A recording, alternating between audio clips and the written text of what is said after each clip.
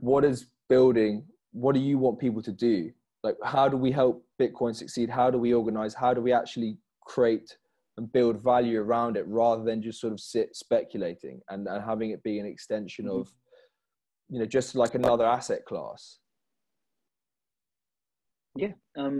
So first and foremost is, you know, this is why, you know, a lot of people call me like a toxic Bitcoin maximalist. And, you know, I don that cape and I say, yes, thank you very much, because I want to keep the fuckwits out of Bitcoin in the early days. So, you know, I have a very hard line about Bitcoin. And, you know, I think that core hard line about Bitcoin being sovereign money and Bitcoin being an enemy of the state is, you know, fundamental. So we start with, you know, producing content and educating people around, you know, what is Bitcoin. Because in much the same way, you know, you gave me the example about, you know, the nationalist movement is like people converge around similar values, around common values, around a common mission.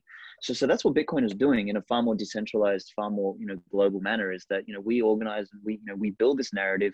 And the narrative from day one, like I would recommend you look up a guy called Misha Popescu, who was, you know, one of the early Bitcoiners. And this guy was a hardcore motherfucker. Like, you know, he was, you know, talking like, he was rumored to have almost 1 million fucking Bitcoin, and he wanted to, at some point, like he recently died, unfortunately. Now, I don't know if he faked his death or not, but, you know, he was hardcore enough where he wanted to, like, you know, at some point put together a fucking army and like take down, you know, the US government and shit, like crazy motherfucker. So you've got this sort of backbone and hardcore, you know, Bitcoin core philosophy that sort of starts. But then what emanates out from there is you get people who are fundamentally attracted to Bitcoin and Bitcoin only for some really profound reasons, which is how do we save the world from fucking globalist morons, and how do we make, you know, the infrastructure in the world and society we live in more not egalitarian, wrong word, more sovereign and more robust and more decentralized. So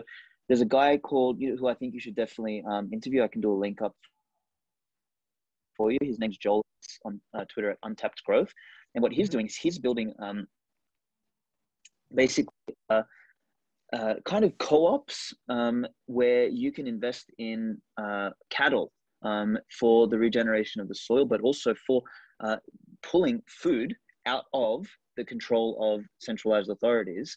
And, you know, who's he going to? You know, and most of his investors are all fucking Bitcoiners who want to have a renewable form of food over the long term. So as you invest in the cattle, you actually get a percentage share on the meat at the end of every year, but you also get a percentage of the a section of the cattle who are for reproduction and for growing and everything. So the three things he's trying to focus on is food, energy, and money. And if we can kind of build, you know, pockets of you know, more fragmented, more decentralized, you know, self-sufficient locales, we can start to build what I call pockets of hope in a sea of shit, which is, you know, the whole world is fundamentally being turned to shit by a bunch of globalist fucking morons, whether they have an agenda or whether they're just fucking completely incompetent or a mixture of the both. It doesn't matter. That's the direction we're heading in. So what we need to do is build these pockets of hope. And the people doing that are the fucking Bitcoiners, because what we're fundamentally doing is, first and foremost, we're pulling our economic capacity, our economic weight out of the other system. Yeah. So long as we're in the other system, we give it the subsistence it needs to exist. So when we come out of that, you've got productive people coming out of the system. So it's simultaneously starving that one and strengthening our one. And we build other things around it. You know, intellectual circles, we build energy infrastructure, food infrastructure. We start to get out of that. And that's the sort of the Bitcoiner citadel meme is, you know, it's been going around for a couple of years, is how do we extricate ourselves from the existing system? How do we build, you know, sustainable networks and, you know, co-ops and locales and, you know, potentially cities at some point to, you know, to basically rebuild as the rest of the shit is coming down. Like we need life rafts as the Titanic is fucking sinking. And, you know, so that the fundamental, like what we need for that though, is we need unconfiscatable wealth. We can't do it without unconfiscatable wealth. Yeah. So Bitcoin essentially enables people, you know, groups of people who want to step out, who want to opt out of the collapsing system, to operate with sovereignty, because it provides that foundation of that Yeah. economic foundation of money. And so Yeah. anything that you want to do, anything that you want to build, naturally, most of us want to get out of the system. Anything that you want to do, it's like a technology to facilitate stuff that you want to do anyway. That's kind of the thinking around it, is you know that you can store wealth, you know that you can transact, you know that you can do stuff without the fundamental lifeblood of human existence being manipulated in such a way that it will destroy your plans, take things in a direction that you don't want them to go. It provides, so that's the kind of, imagine trying to build, right? Imagine trying to build like a competitive, food network, or a competitive, energy network, or a competitive anything, and the powers that be just turn off your bank account. Yeah, you can't do shit. And that's where that's where it's exactly. They're branching out of just censorship in terms of your Facebook account. You look what they did with Parler and stuff like that. So it's what they're doing. 100%. So if we want to revolt, we need to have a money that they can't stop. Like, we need to be able to build networks of human energy, of human action, that can subsist outside of their capacity to shut us down, to control us, and to manipulate us. And that's why I always say, like, people are sitting here wasting money on crypto and wasting time and intellectual energy and capacity and everything, and they wonder why Bitcoiners are like so-called toxic. We're like, no, you fucking idiot. We have a chance here to fucking turn the tides on this battle. Yeah. And you're fucking around with JPEGs and you think you're fucking innovating. You moron. Put the fucking energy here. We need more fucking people. Yeah, and time is of the essence, right? As well. It absolutely is. Yeah. So it absolutely is. So I guess that what can the average person do then? So I mean, I guess just even from an information point, like get on Bitcoin Twitter. Like, where would you point people, just so people can start? People might still be skeptical and stuff like that, but I think is there like a congregation point for people who are not interested in the noise and who like, because I think that's what hands down Bitcoin Twitter is the point, man. Like, they get on Bitcoin Twitter, like, if you put my handle in the show notes, people like, I've spent a lot of time curating my following list. Now, I got banned from Twitter a couple months ago, so I had a much better account beforehand, but now, like, my new account is called Ghost of Svetsky, so it's like a parody on myself.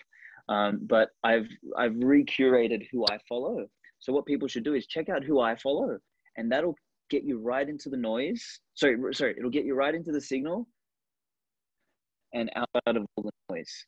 And I would recommend, if people are, if they don't have a public profile, do it as a anonymous, because there's less chance of you getting banned and shit like that. I got banned because I was a public profile and I was speaking up against Corona and lockdowns and all this sort of stuff, and they finally fucking ban my account, the pricks. So I would recommend people, Bitcoin Twitter is one place. I have written a lot about Bitcoin's revolutionary aspects for a number of years now, so I would jump on some of the pieces I wrote. I think to actually a couple of the final points we were discussing, like, I would strongly recommend that Jordan Peterson series that I started writing. So the first one is called Bitcoin, Territory, and Hierarchy. And it actually dives into the whole thing that we were talking about locations, about tribes, about how human beings organize themselves naturally around hierarchies of competence. But the world has become deformed that we no longer have hierarchies of competence. We have hierarchies of fiat, which are fundamentally incompetent. Exactly. We have hierarchies of deceit, fiat, and fucking incompetence that don't work and that are eroding everything around us. Whereas, Bitcoin enables hierarchies of competence because it puts hierarchies at the it puts the specter of economic consequence right to the throat of a hierarchy. And if you fucking do not produce, you fucking fall. And that is the way it should be. So I'd recommend that kind of stuff, and really just going into the philosophy of Bitcoin. Not so much it's all like, I mean, I used to have a joke, which is, we're changing the world and getting rich in the process, which is good. You want to produce, you want to have a wealthy life and you want to have choices and options.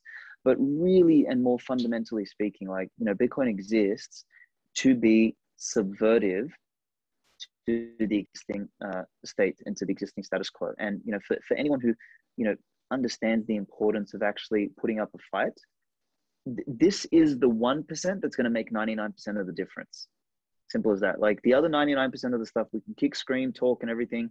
And that's important because we must do that, but it's going to move the dial only slightly.